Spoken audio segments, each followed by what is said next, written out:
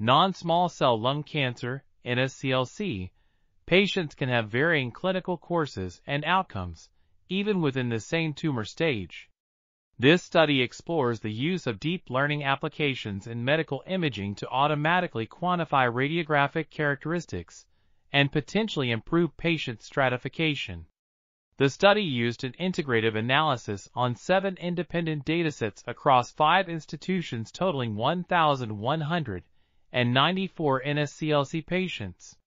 Using external validation in computed tomography (CT) data, the study identified prognostic signatures using a 3D convolutional neural network (CNN) for patients treated with radiotherapy and surgery.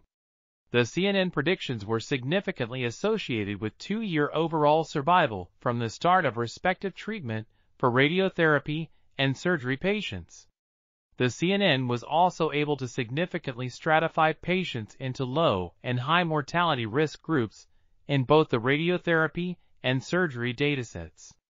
Additionally, the CNN outperformed random forest models built on clinical parameters and demonstrated high robustness against test-retest and inter-reader variations. To gain a better understanding of the characteristics captured by the CNN, the study identified regions with the most contribution towards predictions and highlighted the importance of tumor-surrounding tissue in patient stratification. The study presents preliminary findings on the biological basis of the captured phenotypes as being linked to cell cycle and transcriptional processes.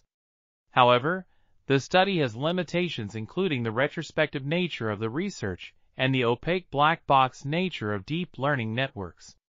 Overall, this article was authored by Ahmed Hosny, Chintan Parmar, Thibaud P. Coroller and others.